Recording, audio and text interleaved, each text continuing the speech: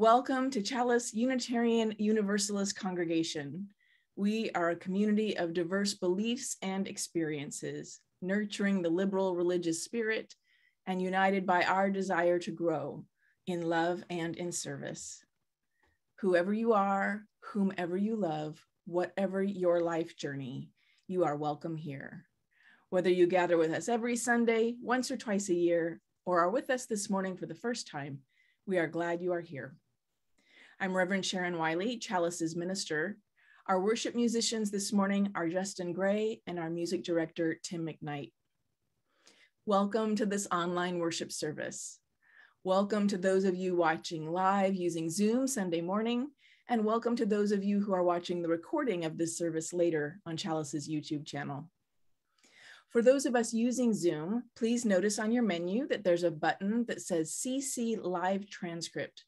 This is Zoom's closed captioning service, and you can click on it to hide the subtitle or show the subtitle, turning it on or off. You're in control of that function on your screen. Also on your menu is the chat button. For those of us who like to use the chat box during the service, which you're welcome to do, please be sure that when you post that you've used that little blue drop-down menu to select everyone. If you only chat with the host and panelists, I am all of the hosts and the panelists, and I may not see your message during the service. So let's all give ourselves a big hug of hello and welcome. If you share space with someone with consent, maybe offer a hug to each other. It's easy to be in space together and to forget to reach out and greet and feel each other.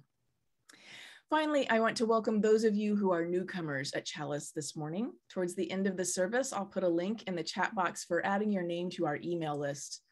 Our weekly email is where we put all of our Zoom information, and most of our groups and activities are still happening by Zoom. We have some meal activities that are beginning to happen in person for people who feel safe to do so. But getting on the email list is how to start to make more connections with our community. Also, once you're on our email list, you'll receive information about our monthly gathering for newcomers. Now, let's take a breath together.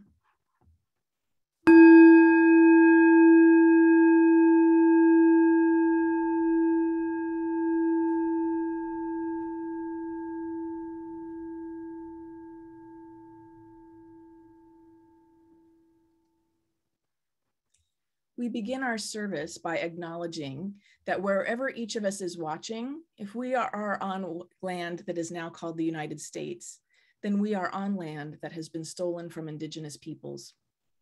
Our congregational home in what is now called Escondido is on land that is part of the traditional territories of the 12 bands of the Kumeyaay Nation and the 7 bands of the Payamkachum, also called the Luiseno. Land that is sacred to us now was stolen from people for whom that land was and is still sacred. In recognition that we are the beneficiaries of a history of colonialism, we have made financial donations in the past year to several local indigenous-led organizations, California Indian Legal Services, and indigenous centers at SDSU and at CSU San Marcos. It is our hope at Chalice to find our way to right relationship with local tribes. Now we light our chalice, the symbol of our Unitarian Universalist faith. The flaming chalice was first used during World War II by the Unitarian Service Committee as a symbol of life-saving refuge for people fleeing persecution in Europe.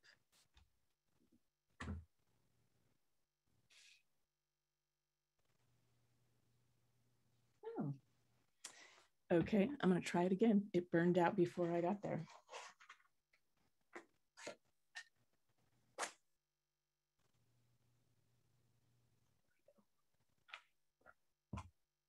May our chalice flame burn brightly, that all who are seeking may find us.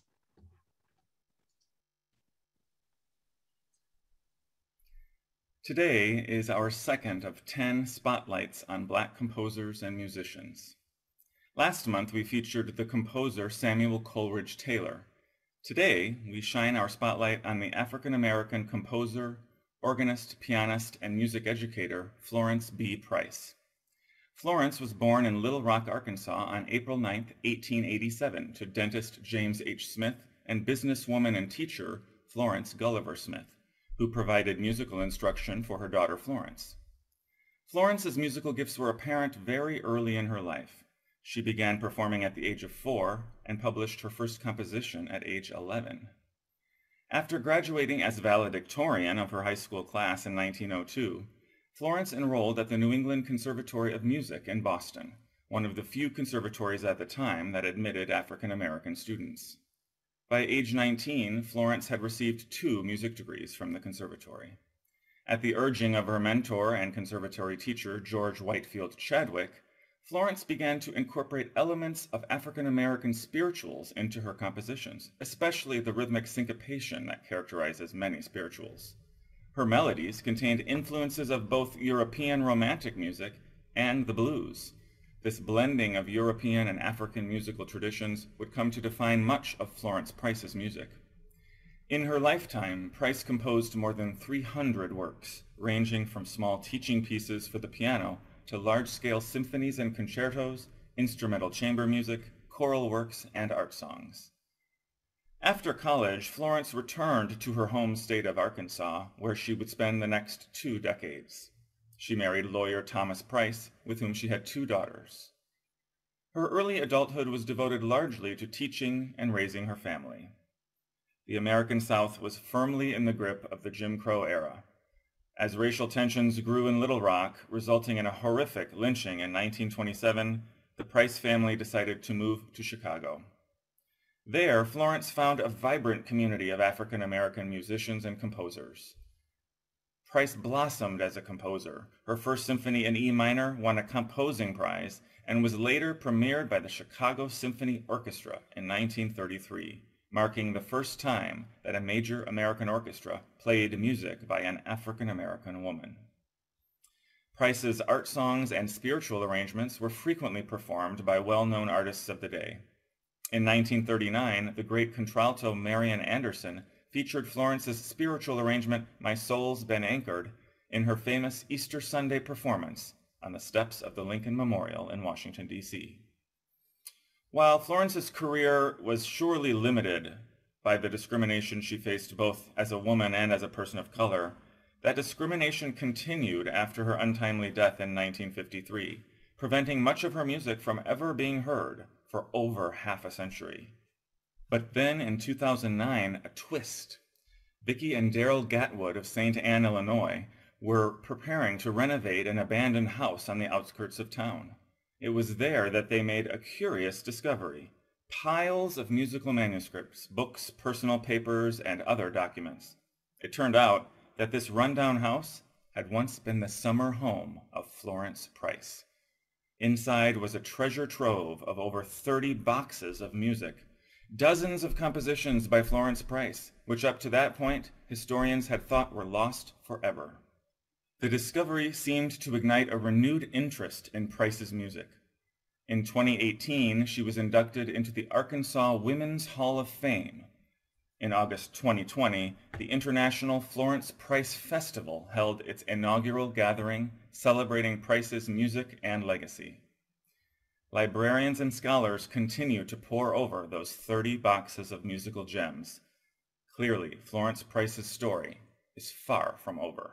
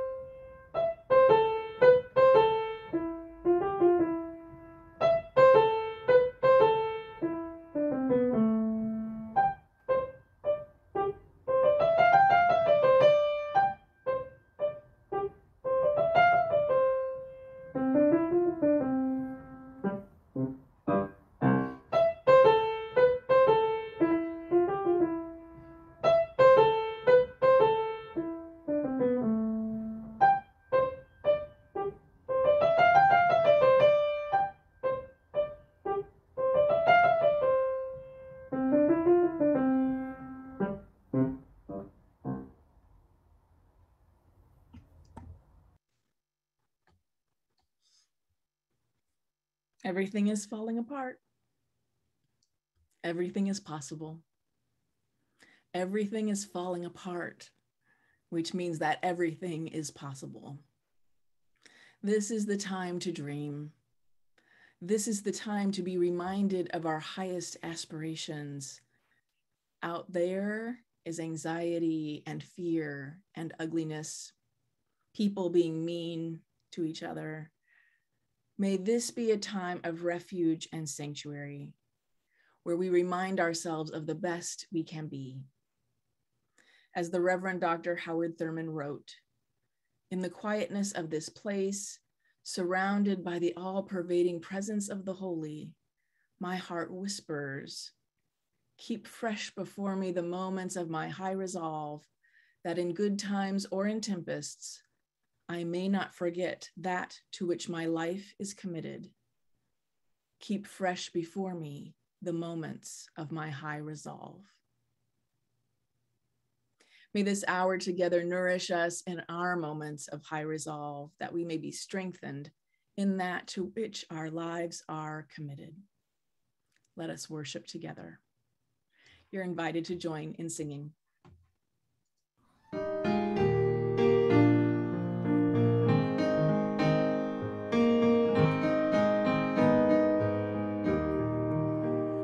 When our heart is in a holy place, when our heart is in a holy place, we are blessed with love and amazing grace. When our heart is in a holy place, when we trust the wisdom in each of us, every color, every creed and kind, and we see our faces in each other's eyes, then our heart is in a holy place.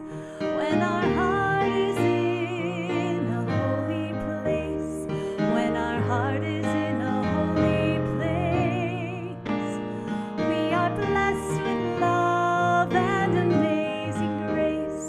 When our heart is in a holy place, when we tell our story from deep inside, and we listen with a loving mind, and we hear our voices in each other's words, then our heart is in a holy place.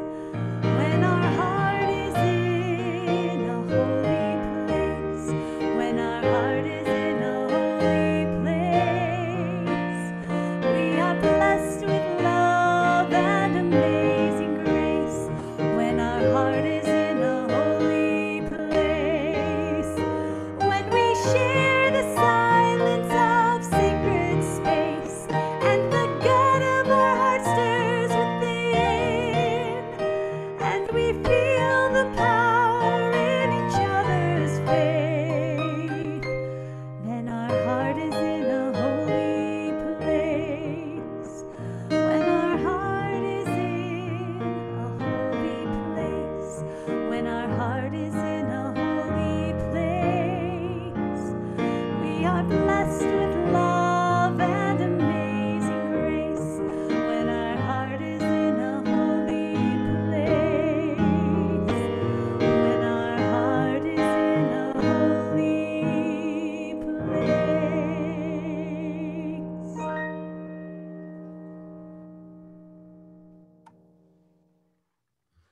Our Sunday worship is the shared spiritual practice of our community, and we tend to the congregation during this time by sharing and honoring our joys and sorrows. If you'd like to share a joy or sorrow with the congregation this morning, now is the time for sharing in the chat box. These don't get spoken out loud. They don't become part of the recording for YouTube. If you'd like to send me a confidential note about your joy or sorrow, or to make a prayer request, please email me. I'll put my email address in the chat box.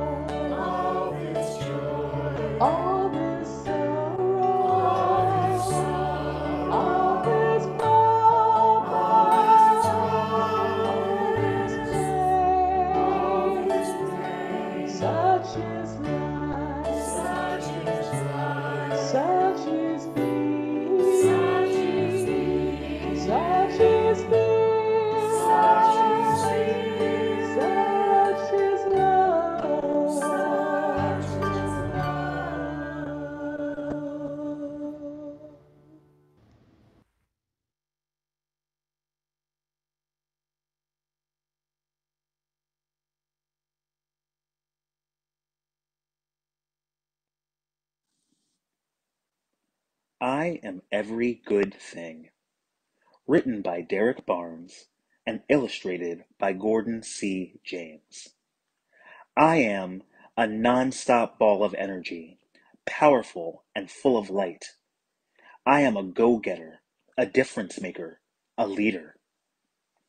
I am every good thing that makes the world go round. You know, like gravity or the glow of moonbeams over a field of brand new snow.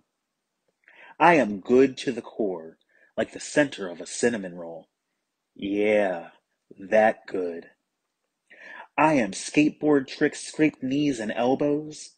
But you know what? I am right back on my feet again. I am one eye opened, one eye closed, peeking through a microscope, gazing through a telescope, checking out all the spaces around me and plotting out those far off places I have yet to go, but will. I am a gentleman and a scholar. I am kind and polite, like, "Yes, ma'am," and "Yes, sir," helping my grandmother cross the street and saying, "Bless you," when a stranger has to sneeze. I'm a cool breeze, a perfect paper airplane that glides for blocks, for miles, forever. I am a roaring flame of creativity. I'm a lightning round of questions and a star-filled sky of solutions. I'm an explorer, planting a flag on every square foot of this planet where I belong. I am a sponge, soaking up information, knowledge, and wisdom. I want it all, and I am all ears. I am Saturday mornings in the summertime. I am 2 bounces and a front flip off the diving board. I am hilarious. I am the life of the party. I am that smile forming on your face right now. I'm the boom bop, when the bass line thumps and the kick drum jumps. I'm the perfect beat, the perfect rhyme, keeping everything on point and always on time. But you already knew that. I am a grand slam, bases fully loaded.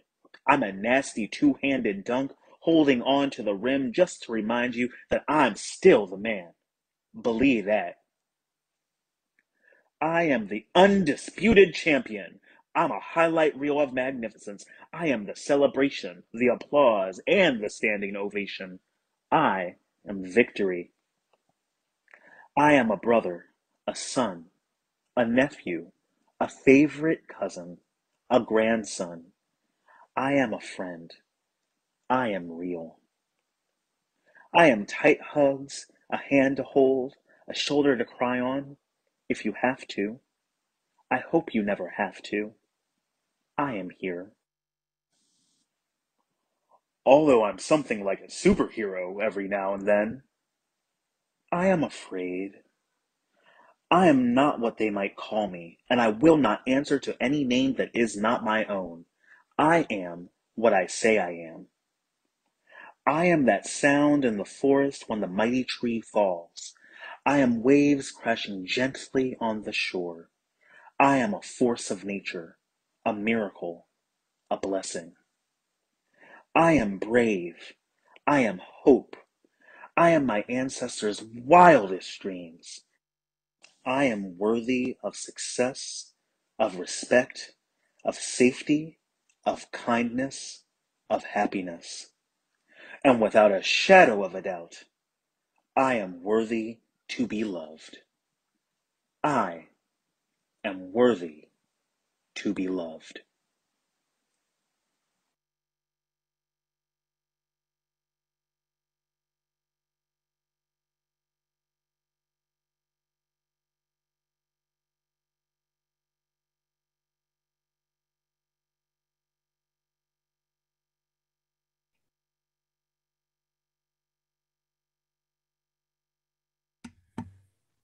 Each year, I pick a topic for us to study deeply over the course of the church year called our Spirit Study topic.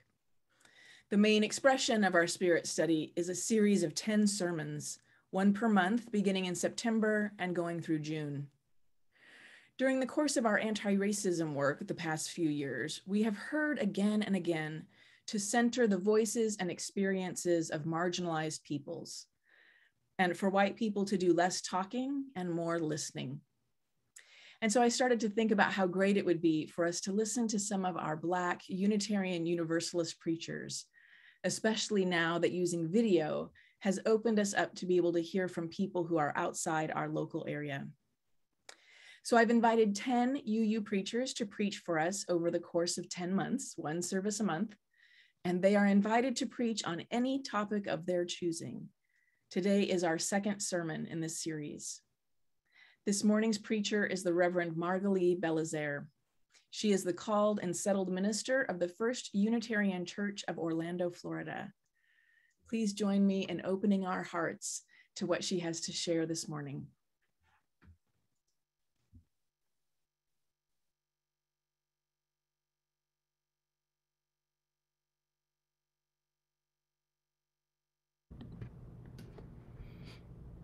You accepted, like a beast of burden, the whip of a stranger's curse and the mindless menace it holds, along with the scar it leaves behind. As a definition, you spend your life refuting, although that hateful word is only a slim line drawn on a shore and quickly dissolved in a sea world any moment when an equally mindless wave fondles it, like the accidental touch of a finger on a clarinet stop that the musician converts into silence in order to let the true note ring out loud. Toni Morrison.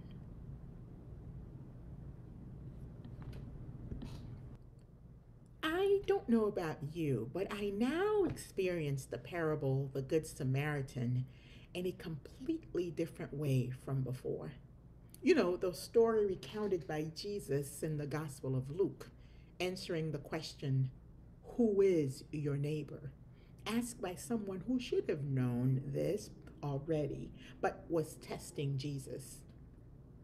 It is the story of a traveler who was robbed and beaten half to death and left on the side of the road, maybe left there to die. A priest came upon this scene and crossed to the other side of the road and continued on his way. Then a Levite came along and did the same. Neither of them stopped to help this dying man. The understanding here is that those two people, the priest and the Levite, would have been natural neighbors to the traveler, as they, like Jesus, our storyteller, were all Israelites. At some point, a Samaritan came along. Now, Samaritan, according to history, were quite disliked by Israelites. So, in this scenario, it would have been expected that he too would have crossed the road and not engage at all. Instead, this hated Samaritan not only stopped and promptly provided care, but he went on to take the stranger with him on his journey, paid for his stay at an inn while continuing to care for this man for 2 days, seemingly putting his own business on hold.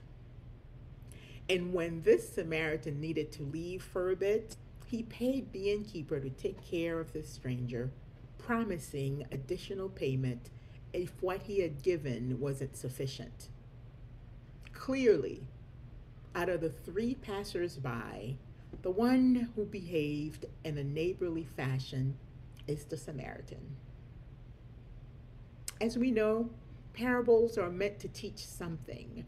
They're meant to be a moral or spiritual lesson in the Christian tradition. And the moral of this story, the moral of the Good Samaritan, or at least a couple of its lessons, are that race and ethnicity should not dictate who we help in moments of crisis, that we need to do right by one another regardless of beliefs or background. I adhere to this holy idea, and I generally felt a level of softness or softening up in me when I considered the phrase the Good Samaritan and what it implied. Like most things, though, there is more to this story. It is my morning spiritual practice that I read a prayer 3 times with pauses in between each reading to reflect what rises to the surface for me. This is similar to a practice called Lectio Divina. The reader reads something, pause to reflect and see if certain words, certain phrases pops up for them. And that is one of my spiritual practices. A while back, I was reflecting on a prayer on Jericho Road by Diane Rollert. At some point in my meditation, the Good Samaritan kept coming up for me, but not in that familiar, soothing way. I could feel a shift in me. I began to wonder why the parable called the Good Samaritan, why the parable is called the Good Samaritan when in its telling, Jesus did not qualify what type of a Samaritan this person was. And something that got lost in the story, as the story traveled and was retold, is that Samaritans were an oppressed people. So this important element of the parable has taken a less and less central space to where it's not even considered anymore. When really, that's what made the parable significant. When we hear the Good Samaritan parable in today's time, the story is usually modified where the people involved are on equal footing, or people of similar social groups, or people who simply didn't get along. Furthermore, very few people of our time have ever heard of Samaritans outside of the context of this story. Samaritans have become, in a way, mascots, not unlike how we name sports teams after the indigenous people of this land. And we have singled out the Good Samaritan, an exceptional Samaritan, perhaps?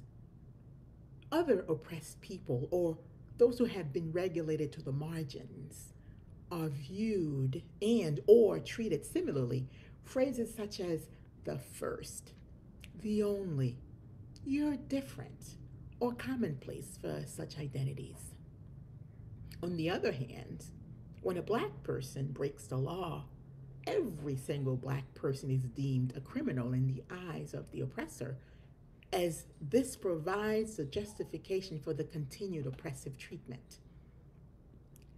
There is a white acquaintance of mine who claims to be uncomfortable around black people because when she was in her 20s, she was robbed by a young black man who stole her purse.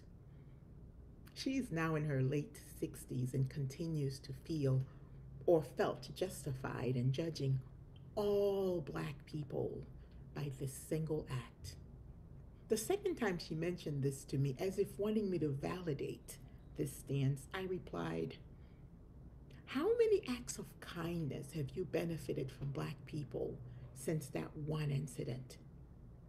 And more importantly, how many times have you been hurt by a white person throughout your life? And how has that impacted how you engage white people? She responded, huh. To her, each instance of good-heartedness from a black person was an outlier or done by a black person who was different, the good black person. I could not tell you how many times I've heard, you're different, or depending on how comfortable the person is in their opinion, they might add, from other black people. I'm not alone in this. Many black folks have had to suffer such insults while at the same time be expected to receive them as compliments and be grateful to be deemed better than other black folks and therefore closer to white folks who are the standard. The idea that good could simply be one of the many manifestations of black people is not logical for my acquaintance and many others who nurture anti-black sentiments. It is not something that they readily make space for. I mean, how else can someone continue to mistreat a people without believing that they are deserving of such maltreatment? And the most insidious part of this is that it becomes the responsibility of the oppressed to prove that they are worthy of humane treatment. I believe that it is intentional that in the story that the Samaritan is the oppressed, that it is the Samaritan who is cast in the role of the helper. It is expected that the downtrodden has to keep proving their worth. And it's a losing battle, right? Since each act of evil by one is attributed to the entire group, while acts of good are deemed atypical and done in spite of the person's social status. So oppressed people are vilified for anything wrong done by one, but do not get to be heroes when a member does something right. I hold my breath every time I watch the news or listen to it and a crime is being reported until the race of the perpetrator is revealed, because I know that if it's a black male, my nephew might suffer for that. It might have adverse consequences to my sweet, loving, and gentle Dimitri, a black man. I wonder, for those of us here who identify as white, if you give a second thought when a perpetrator is revealed to be white, if it makes an impression on you at all. And not that it should. At the same time, it is a privilege not to have to worry about such things. For black people, others insist on telling us our stories and telling us who we are. And it's never flattering. The stories told about us purport that we are no better than the beast and that we are inferior to other humans. It is told that we are barbaric. It is told that we are inept, that we are violent, that we are imbeciles, that we are aesthetically hideous. We are criminals. We are abhorrent. We are idiots, soulless, damned, and so on.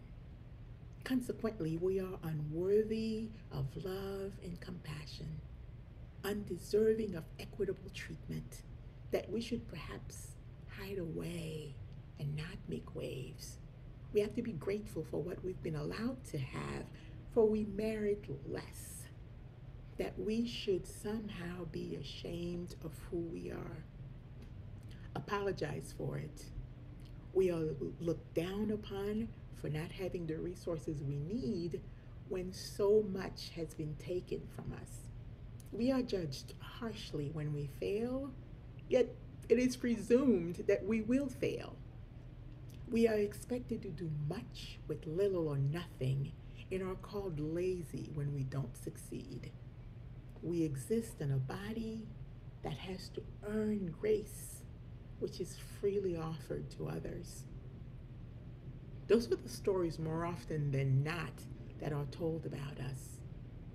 One of the most damaging effects of such stories is that the negative stereotypes can come to be internalized. Even worse, without realizing it, we preserve the very system that subjugates us by allowing ourselves to be seen through the lens of those who consider us inferior. So, we spend our lives aspiring to be like the oppressor while continuously devaluing ourselves. As Toni Morrison noted from the reading earlier, we sometimes accept, like a beast of burden, the whip of a stranger's curse and the mindless menace it holds along with the scar it leaves. Yeah. But who we are, in fact, is glorious and mediocre. We are brave and we are cowardly. We are capable of tremendous love and extreme acts of violence. We are brilliant and we are foolish. We are humble and arrogant. We are loving and compassionate, yet hateful and cruel. We are law-abiding and we break the law. We are woke and we are dead asleep, generous and avarice. We are sages and can be imprudent. We are divine creatures and we don't believe in God. We are perfect and flawed. We are strong and we are fragile. And we are a resilient people who have endured, for better and for worse, so much atrocity, so much pain, so much suffering. We have been disregarded, trampled on, and lied on, and yet we have survived and even thrived. We are all those things and more. Accordingly, we are worthy of love and compassion, deserving of just treatment, to be celebrated and offered grace, earned or unearned, to be seen fully. I mentioned to you how a shift happened for me as I reflected on the prayer on Jericho Road. Prior to that shift, I was certainly guilty of not seeing the Good Samaritan as a person connected to a people with a history who also deserve to be seen fully, not in a one-dimensional way or as a mascot. I set out to learn more about Samaritans outside of the context of a parable from the Bible. I know that I'm limited in this endeavor by not being in relationship with anyone from Samaria.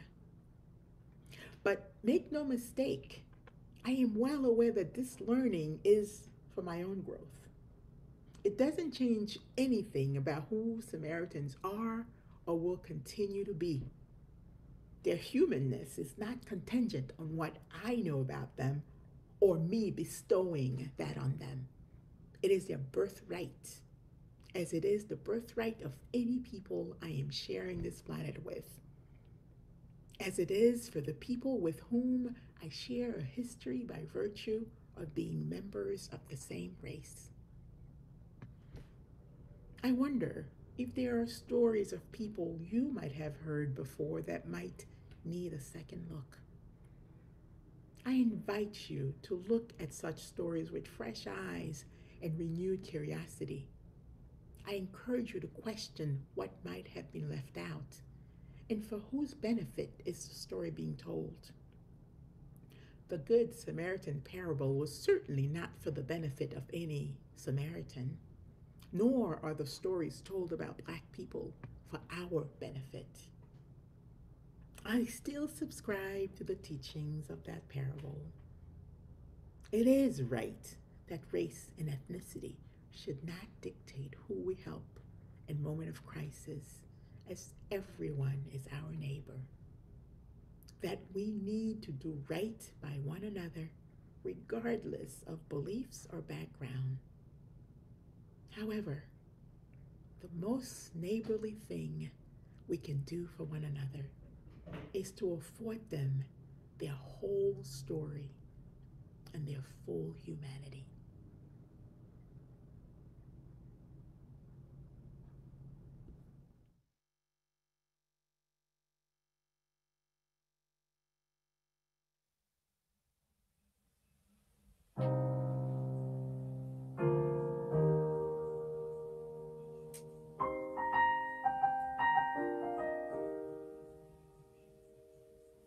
I'm not a stranger to the dark. Hide away, they say, 'cause we don't want your broken parts. I've learned to be ashamed of all my scars. Run away, they say, no one will love you as you are. But won't let them break me down to dust. I know that there's a place for us, for we are glorious. When the sharpest words wanna cut me down, I'm gonna send a flood, gonna drown them out. I am brave, I am bruised, I am who I'm meant to be. This is me, look out, 'cause here I come. And I'm marching on to the beat I drum. I'm not scared to be seen, I make no apologies. This is me.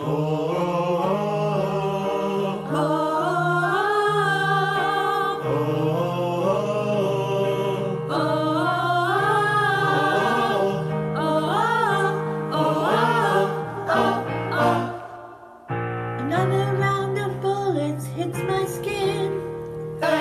Well, fire away, 'cause today I won't let the shame sin. We are bursting through the barricades and reaching for the sun. Yeah, that's what we become. I won't let them break me down to dust. I know that there's a place for us. Glorious. When the sharpest words wanna cut me down, I'm gonna send a flood, gonna drown them out. I am brave, I am bruised, I am who I'm meant to be. This is me, look out, 'cause here I come. And I'm marching on to the beat I drum. I'm not scared to be seen, I make no apologies. This is me.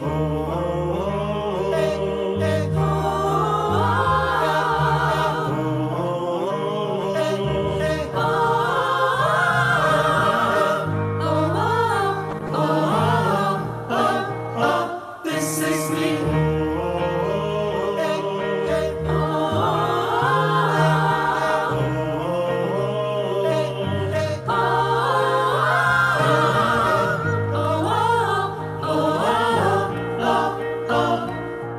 When the sharpest words wanna cut me down, gonna send a flood, gonna drown them out. I am brave, I am bruised, I am who I'm meant to be. This is me. Look out, 'cause here I come, and I'm marching on to the beat I drum. I'm not scared to be seen, I make no apologies. This is me.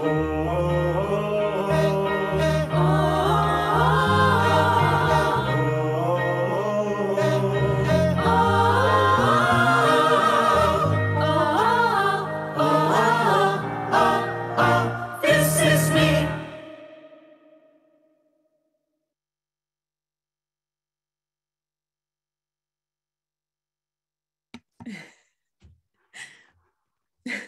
That sermon was so good, I'm crying. The Sunday offering is an expression of the generosity that makes our congregational life possible. As Buddhist teacher Joseph Goldstein has said, it's important to understand that generosity is a practice. It's not just a single event. It's a quality in our hearts and minds that we can develop and cultivate. Please text your donation to Chalice. If you haven't texted a donation before, know that once you text the amount, you'll get a reply with a link to enter your credit card information. And if you've entered that information previously when you've donated, you won't need to enter it again. If your Sunday donation is part of your pledge payment, please be sure to indicate the word pledge after the dollar amount. And also know you can make a text donation anytime. It doesn't need to be just during the worship hour. So the phone number will be on screen in a moment, and I'll also put it in the chat box. Please give generously.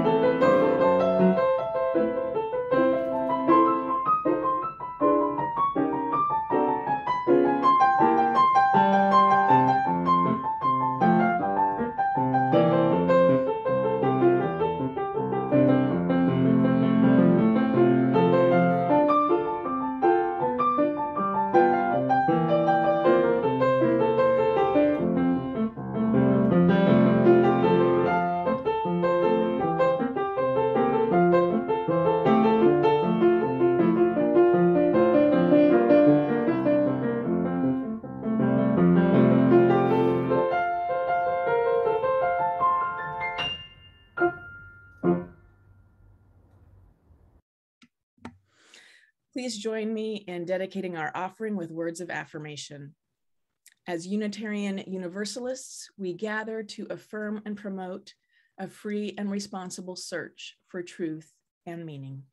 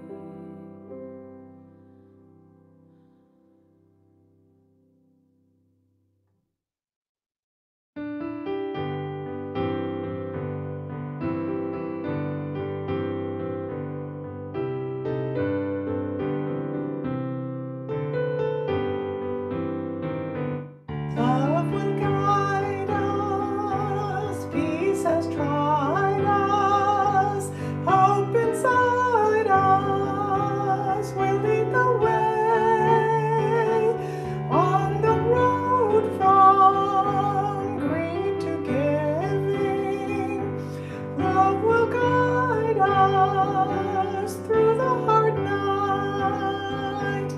If you cannot sing like angels, if you cannot speak before thousands, you can give from deep within you. You can change the world with your love. Love will guide us, peace has tried us, hope inside us will lead the way. On the road from greed to giving, love will guide us through the hard night.